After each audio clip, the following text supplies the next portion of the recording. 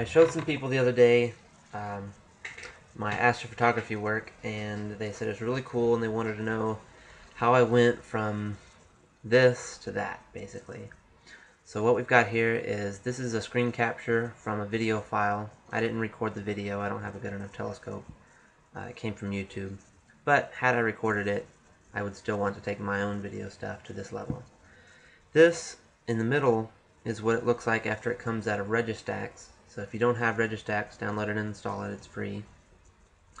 And this is the part that I really want to talk about. I want to talk about what I did in Photoshop to make it look like this. It's not very scientific, it's just aesthetics. So we're going to close these because we're going to make some more.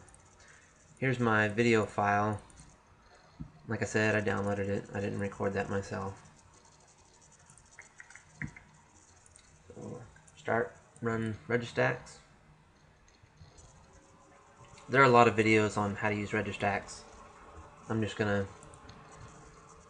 show you how to do it really quickly so that you can get to the Photoshop stage. Basically, you import your video, select something that it can align to, and stack.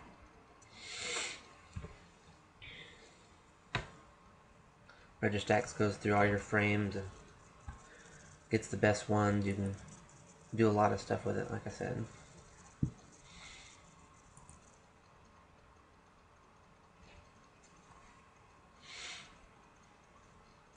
The optimizing part takes the longest because there are multiple iterations it has to do to improve itself.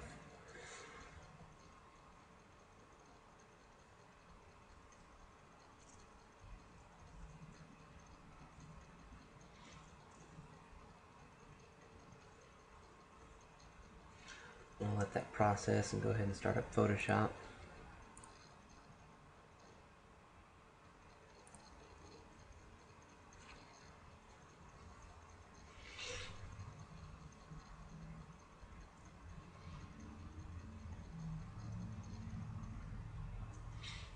Now it's stacking the images. It selected the best ones it could find, aligned them so that they were all as precise as we could get, and then the stacking process eliminates a lot of the atmospheric blur. That's the whole point.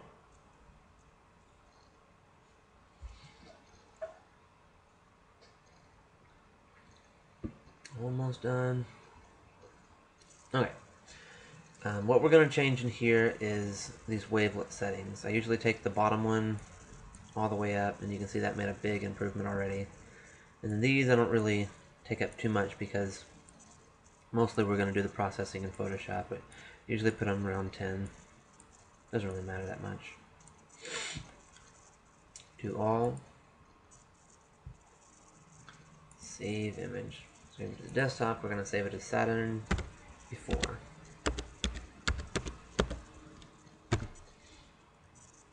And now we're going to go into Photoshop, File, Open, grab our Saturn for. Okay. First thing we're going to do is we're going to duplicate it 3 times. So spread them out.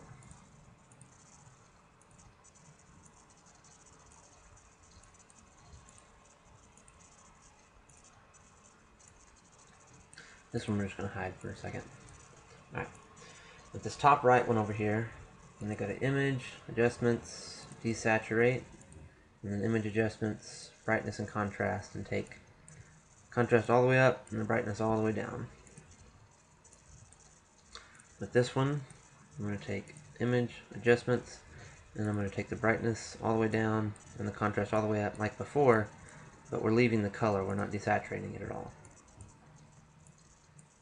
So I'm going to take this one on the right, Control A, Control C, and paste it right on top of our original image.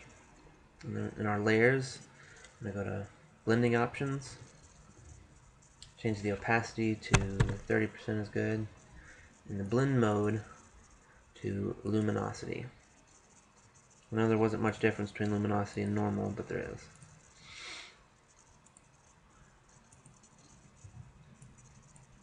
Already, if I were to turn off the second layer, you'll see the difference. Big difference.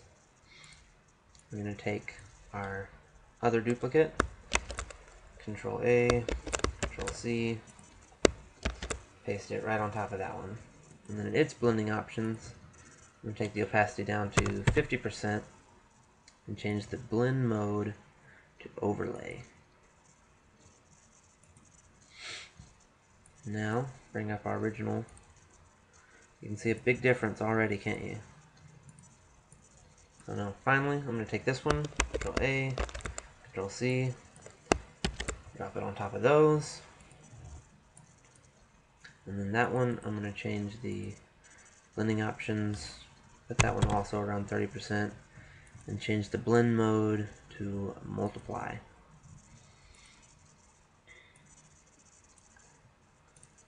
Now, you can start to see a lot more detail. You can see cloud bands that weren't there before. You can see details in the rings that weren't there before. A lot better color quality. I'm going to go ahead and save this. Go ahead and save the whole Photoshop file so that you can remember your layers and everything. But then we're also going to save it as a regular bitmap. I like bitmaps. They're lossless. They work. And now, one final adjustment. Open up the bitmap image you had there. And now I'm just going to adjust my brightness and contrast a little bit.